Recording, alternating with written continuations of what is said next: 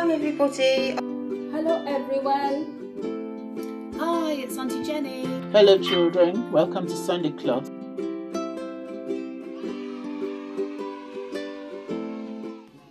I will make you fishers of men, fishers of men, fishers of men. I will make you fishers of men. If you follow me, if you follow me, if you follow me, I will make you fishers of men. and if you follow me.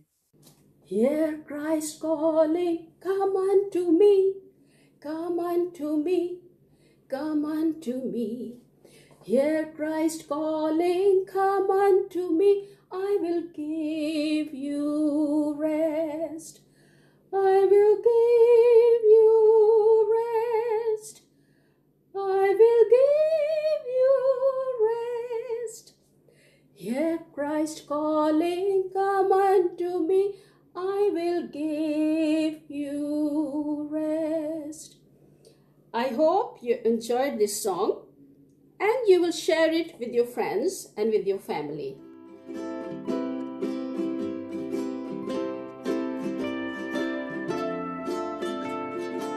We're going to learn about Jesus giving us a second chance. This story happened after Jesus had died and he has risen again. He had made the disciples about 2 or 3 times. Now, the disciples were not sure where Jesus was and what they were going to do with themselves next. So Peter, son of John, decided to go back to fishing because that's what he knew. So 2 other disciples decided to follow him. So they all went off, got back into their boat and decided to go fishing. All through the night, they tried really hard to catch some fish, but they couldn't get any fish. And they were so sad, they decided, okay, they're going to wash our nets and go back. And as they were rowing back to land, not far from the shore, they saw a man standing at the beach, and they didn't know who it was. But this man shouted out to them and said, "Hello fellows." They said hi, and he said, "Look, throw out your net to the right side." And they said to him, "But we haven't caught anything. We have been fishing all night. We didn't catch anything." And Jesus said, "Throw your nets to the right side." And Peter said, "Well, if you say so, we will." And then he threw the nets to the right side of the boat. And therefore they caught loads of fish. And the fish was so much, they tried to pull it out of the ship. It was so much and it was too heavy. But they were getting closer and closer to the shore. As they got there, they suddenly realized it was Jesus. And Peter shouted, "It's the Lord!"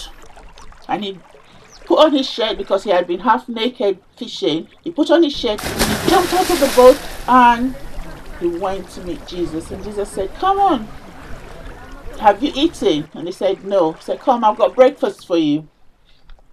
So Jesus took them to where he had a fire lit, and he was roasting some fish on the fire. He had some bread, and he said to them, "Sit down, let's have breakfast." And by this time, the other disciples had come and they had joined him. And then Jesus said, "What have you caught?" And Peter went to the net and brought out all the fish he caught, and he emptied it. They counted it. There was like 153 large fish. And this was for people that hadn't caught any fish all night. So they ate breakfast. And Peter was worried that Jesus had forgiven him. I mean, they say he denied Jesus 3 times when they were persecuting Jesus, but Jesus just invited him back and invited him for breakfast. Now they're having breakfast together as Jesus giving Peter a second chance. And after they had finished eating, they were sort of relaxing. Jesus looked at Peter and said, Simon, son of John, do you love me? Peter looked at Jesus and said, Lord, you know that I love you. And Jesus looked at Peter again and said, Simon, son of John, do you love me? He said, yes, you know that I love you. And Jesus said, look after my sheep. Then he asked him again one more time. This was the third time. Do you love me, Simon, son of John? Lord, you know that I love you. You know all things. You know everything. Then feed my sheep, said Jesus. Yeah. And that's, when you feed my sheep, that means you're telling them all about me. And you are preaching and sharing the word of Jesus with everybody. At the end of the day, everyone in the world, including those yet to be born, will hear and know about the good things that Jesus has done. And that means, and that's how Jesus gave Peter a second chance. And if you look at the Bible, most of the stories about Jesus was written by Peter. And that's how we today know a lot about Jesus' work and how to live our life like Jesus' followers. I hope you can go back to the Bible and look at the book of John, chapter 21, verse 1 to 19, to read the story again. Thank you.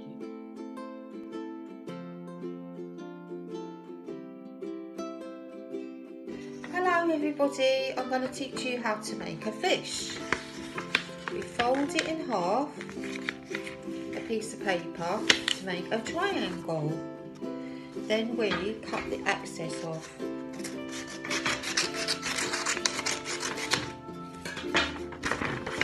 So it looks like this, like a diamond shape or square. And then we fold over each corner.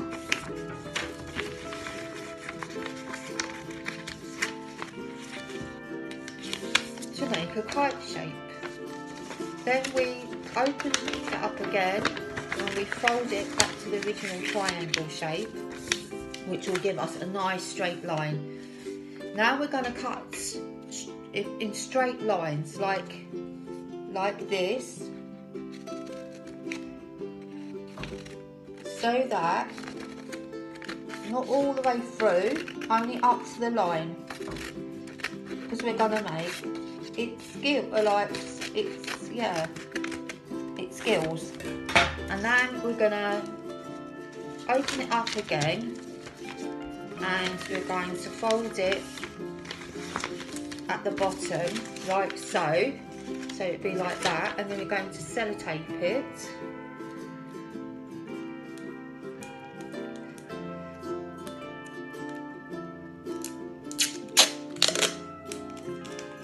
like so. Right at the front,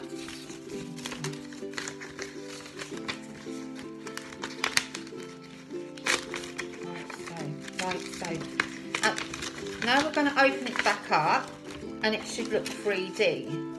Now what we're going to do is we're going to cut the front at the front to make it more curved, so it looks more like a face for a fish. And at the bottom we're going to insert a piece of paper from the paper that we cut off.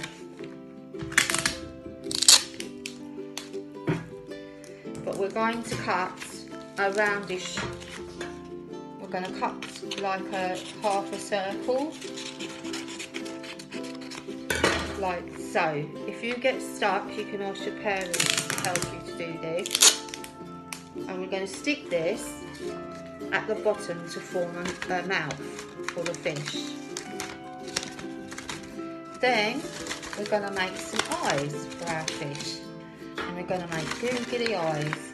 So what we're going to do, you either use googly eyes or you use a piece of paper, make it round shaped, fold it in half, and then you'll get a pencil and draw the eyeballs in the middle, so like so, like this. And I'm going to cut that in half now and stick it either side of the fish's face.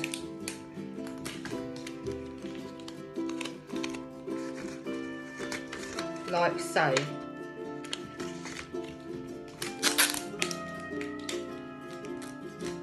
Then we're going to make the fish's tail, and then we're going to make the fish's fin at the sides. And what we're going to do is the same piece of paper, we're going to fold it in half and then half again, and then we're going to cut a heart shape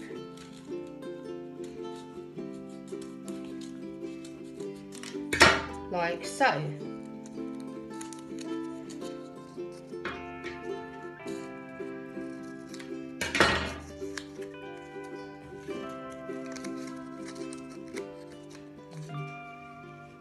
Heart shapes like so. So then we've got two heart shapes.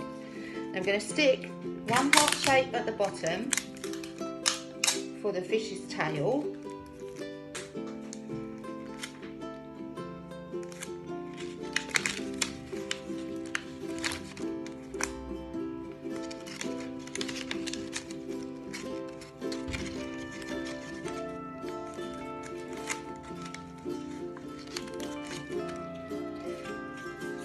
And then we're going to cut the heart shape in half.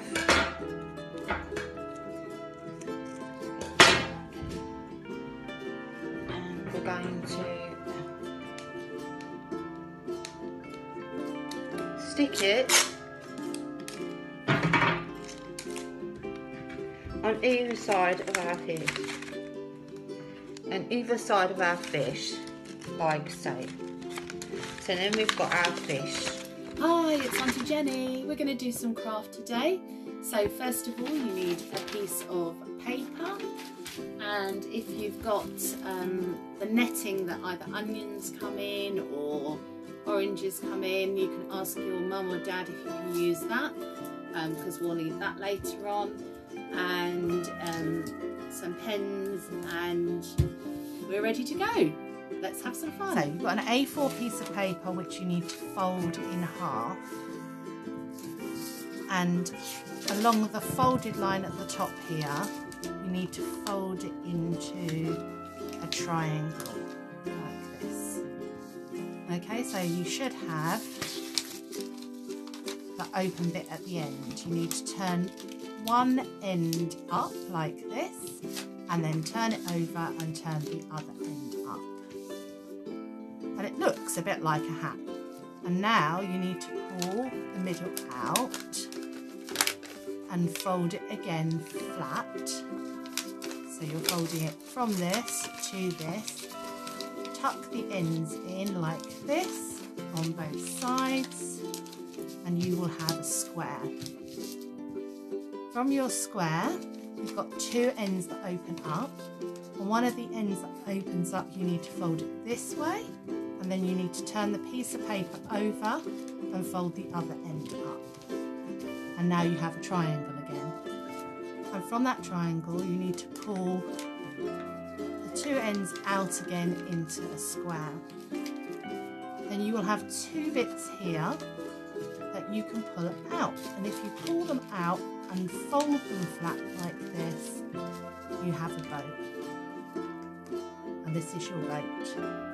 So you can use your net to attach to the boat, because in Bosse's story today, she talks about the fisherman fishing, especially Peter.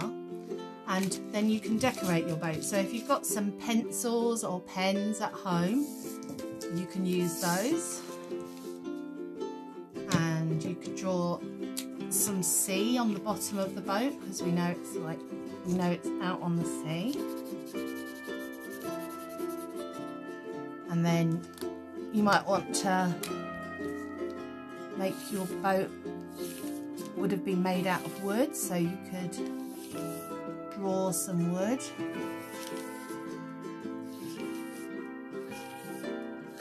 And colour it in. And then you might want to put some disciples in the boat.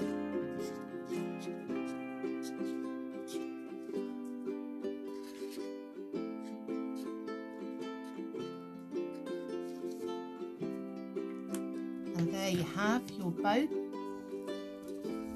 and your nets ready to take sail. Enjoy the rest of your day. Bye.